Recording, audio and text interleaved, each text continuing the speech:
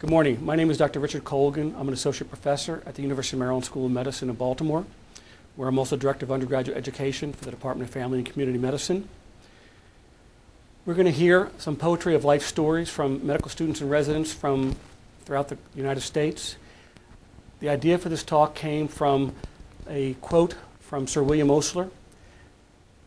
The quote is, "Nothing will sustain you more potently than the power to recognize in your humdrum routine, or so it may seem, the true poetry of life, the poetry of the commonplace, of the ordinary man, of the plain toil-worn woman, with their loves and their joys, their sorrows and their griefs."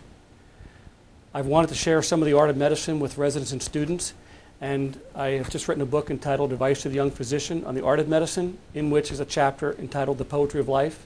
And I invite you now to hear some poems that some students and residents have encountered in patients they've met through the years.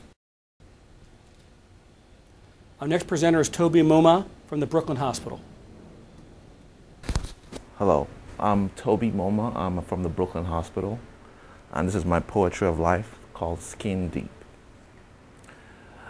It was only a skin depth away, but unknown to me, underneath 20 needles lay.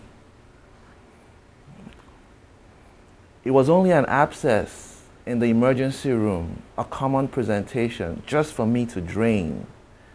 But if I had ventured in without an x-ray, oh, so much pain.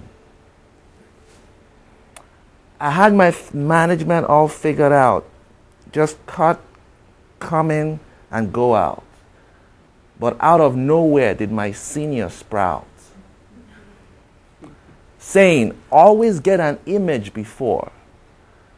Now I know how, never an abscess prefer.